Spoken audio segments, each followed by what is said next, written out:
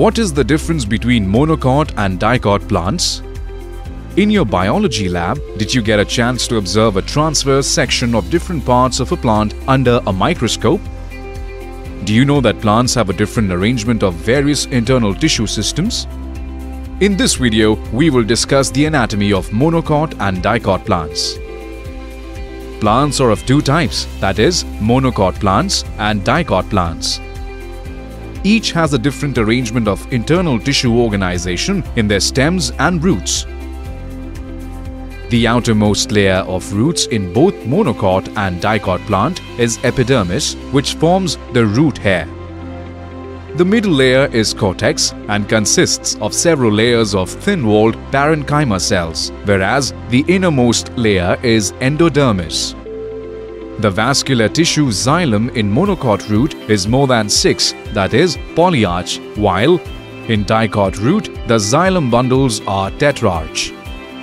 In the cross-section of monocot roots, the metaxylem vessels appear circular, while in dicot roots, the vessels appear polygonal.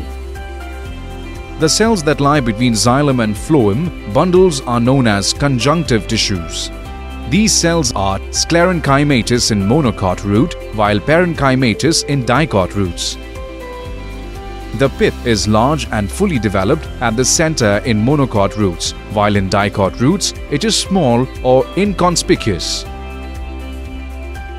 The outermost layer of dicot and monocot stem is epidermis. In dicot stem, the epidermis forms epidermal hair, while in monocot stem, the epidermal hair is absent. The middle layer in both monocot and dicot stem is cortex. The hypodermal region of cortex in dicot stem consists of collenchyma cells, while in monocot stem, sclerenchyma cells are present. The vascular bundles are arranged in form of a ring in dicot stem, whereas in monocot stems, the vascular bundles are in scattered form. The pith is large in dicot stems while absent in monocot stems. The vascular bundles of dicot stem, because of presence of cambium, are the open type, while in monocot stem, the bundles are the closed type.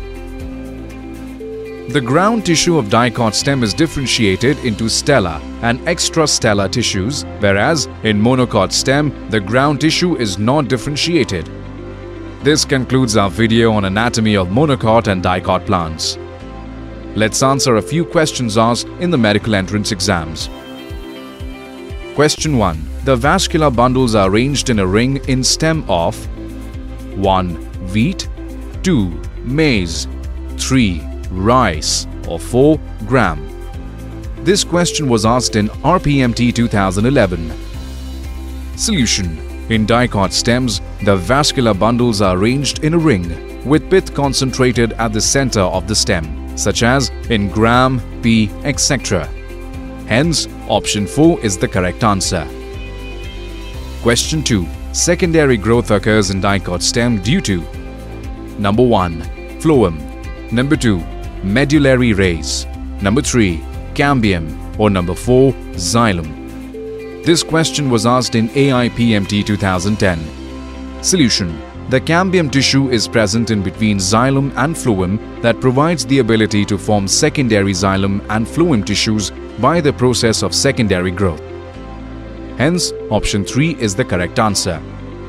Students must learn the characteristics of monocot and dicot plants to answer questions related to these.